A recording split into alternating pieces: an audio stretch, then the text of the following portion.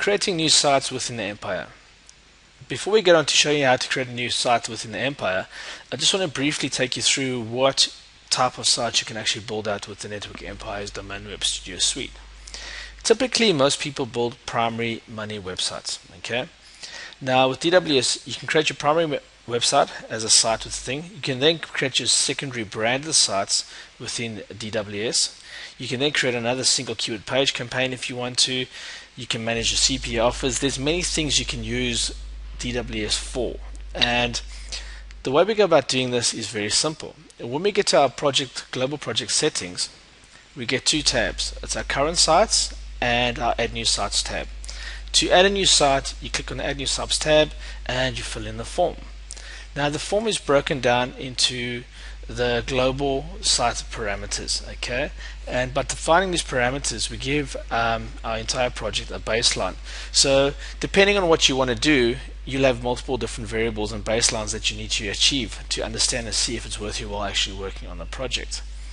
So typically what happens is we've got the form over here with all these settings, and what we do is we go through each setting and we fill in the data required, and when we press create site, that sets up the whole project for DWS.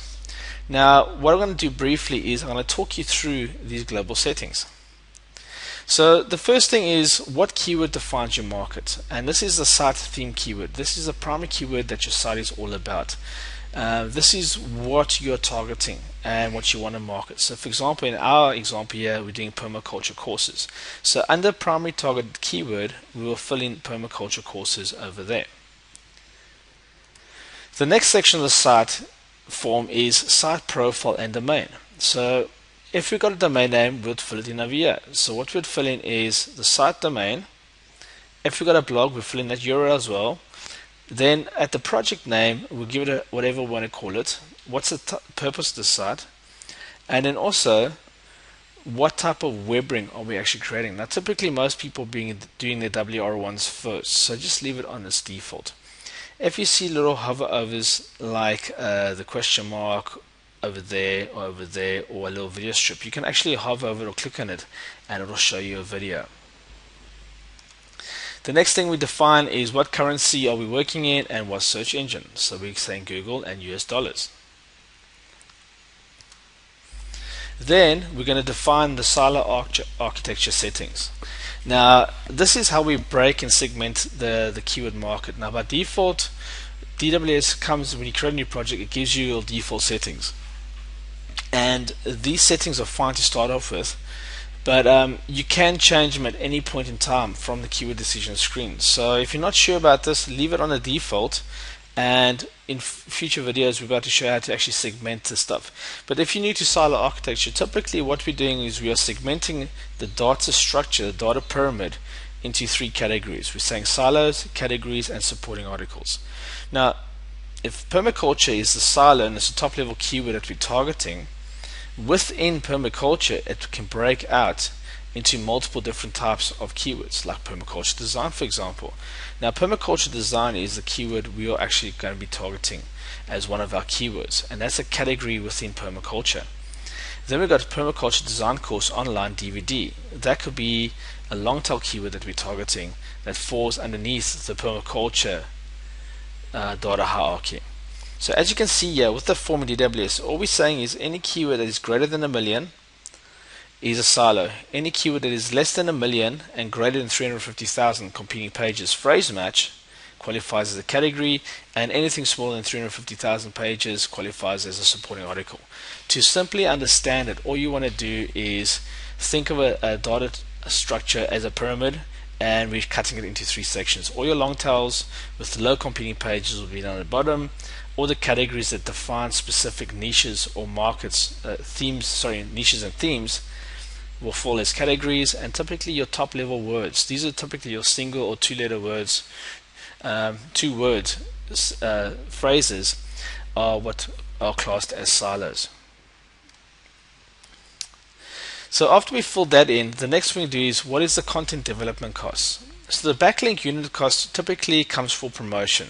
What's it going to cost us to write an article to get one or two backlinks dropped into them that's going to link back to our primary content. And then our content cost per article, what it costs us to write our primary content within our site. So when you look at backlink unit cost, think of promotion. When you look at content cost per article, think of your primary site, the site that you're actually working on. Your sales funnel conversion settings. Now this is where we actually work out what keywords are worth. Okay, so typically it's broken down into Google traffic, then our website conversion, if we're doing affiliate sales or back office sales, what the conversion rates are there, what's our site opt-in conversion rate, and what's the average profit we make per sale for this website. So over here in the image you can see that we're saying is that 25% of the people that go to that page, when we ranked in positions 1, 2 or 3, will click on our website. We typically say be conservative when you're doing this. The next thing we look at is the website conversion. If you've got your actual website conversion or your average web conversion, fill that number in. But if you don't, keep it at 1 or even make it 0.5. Just to be conservative so that you can actually look at things from a practical point of view. You can always come back to your project once you prove that you've got a better and higher conversion rate. If you're not doing any back office or affiliate sales, leave the default setting at 100.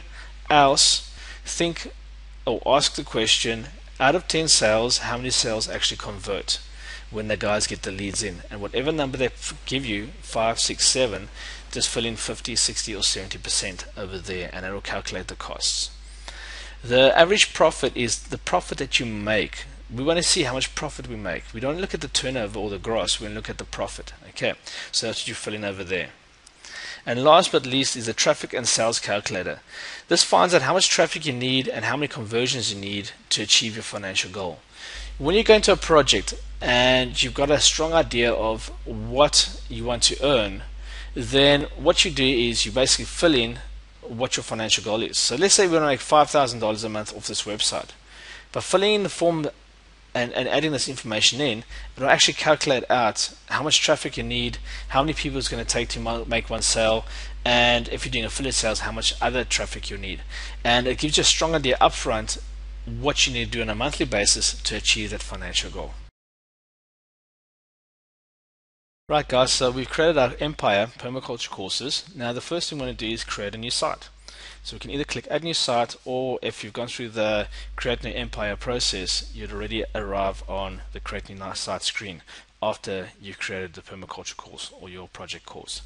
Now you can see we've got no sites within our Empire yet, so this will be our first site. Here's the form that is broken down into small sections that we discussed earlier in the video. And you can see it's not a big form and most of the information is pre-populated. Now what we're going to do here is under the primary target keyword, if we hover over any of the little question marks, this tells you exactly what you need to put in here. The primary targeted keyword is basically the keyword you're targeting. So we're targeting permaculture courses. That's the vertical that we want to look at. So remember I spoke about the vertical being a triangle. I basically want to enter this market directly at permaculture courses. I'm not interested in much higher up. Right, so we've got our domain. We found a domain, permaculturecourses.com, and this is a domain that we would use. Next we're going to look at permaculture courses. That's going to be the project name. This is a free text area. You can type in what you want. If you've got a blog, you can put it in.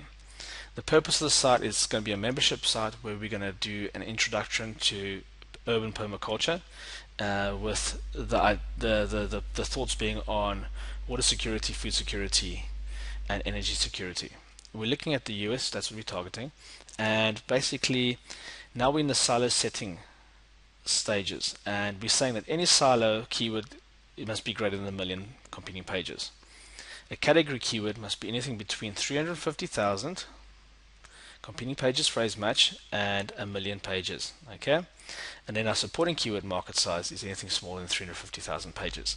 This is the default setting in DWS. So if you're not sure about it, just leave it as it is and you'll be fine. Our backlink cost is typically for promotion. What does it cost us to write an article or create a video? Typically basis off content and not videos. So our promotional articles are costing us $25 for the promotions, and for the premium content that's going to be on our website that is facing the public, we're getting charged $35 per article. So just to reiterate, content cost per article is your primary site's content. That's the content that goes on your website. backlink unit cost is the articles you're going to write where you're creating backlinks.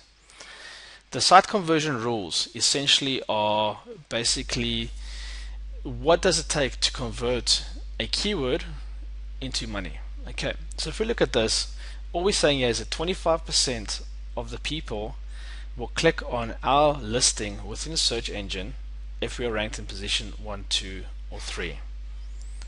When they leave Google's search engine page and they arrive at our page and they read our content or our offer, depending where they've landed, typically we've got a 1% conversion rate. If you have got hard stats in analytics that say, okay, my site gives me 5, 10, 15, 20, 30, 40, 50% conversion, then fill those numbers in. If it's a new site and you have no conversions, if it looks like a tough market, take it down to 0.5%. So you go 0.05, that's how you'll type it out. If it's okay, any page rank is under 4, just send it to 1. Okay, affiliate vendors, website conversion, or sales follow-up conversion typically means if you're generating leads, and I've done a course on Local Leads Empire where you create leads for businesses and you get paid per lead, then what you got to do is you got to ask the people that are either doing the sales in the back office, what is the average conversion rate? So out of 10 sales, how many will actually convert into a transaction? And they might say to you 2, 3, 4, 5, whatever the number. They might even say every single lead we get we convert. Whatever that number is, just add a 0 to it and that'll be your conversion rate. What this does is it scales down and increases the amount of traffic that you actually need because there's an extra step in the sales funnel. And the same applies to affiliate marketing. If we are doing affiliate sales and the traffic that we're sending to affiliate vendors' webpage, if their webpage has only got like a 2 or 20% conversion rate, or it's super low, you will see that you'll need to send a lot more traffic than you would have expected. So this helps you figure out, is this offer worth me investing into, and does the traffic that I can generate suffice to actually help me make any money out of this whole project. Right. The site opt-in conversions, these basically is for building lists, and this gets shown up. I'll show you later on the keyword decision screen where you can actually look at how much conversions that potential keyword can make for building lists for emailing. Okay, typically we just say 10%, but that's what we leave it. Now, important thing here is fill in the average profit you make per sale from the website. We're basically selling this for $47. Okay. Actually, sorry, our profit we want to make is $47 on this product, this video course, and we're probably going to sell it for $97. So I'm going to fill in $47. Now we set a budget here for $50,000. This basically helps filter keywords. If keywords are too expensive in your keyword grid, they'll be hidden away, and only if you click the show all keyword, then you'll see it. The total financial goal monthly is 5,000 is what we're after. That means we've got to make 106 sales a month, which means every 100 people that hit our website will create one sale. And that gives us an idea that we have to basically drive 10,600 people to our website. If we're doing affiliate back office sales and we only got like a 30% conversion, you can see that our traffic has tripled in comparison to doing direct sales off the website. So you can see how this calculator is super powerful and helps you a lot. All you got to do now is click the button create site profile, and this sets the basic rules for your whole website.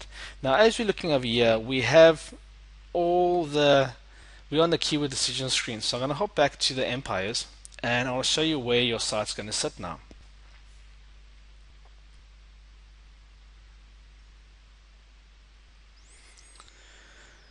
There's Permaculture Courses, and there's our first site within the Permaculture Courses empire.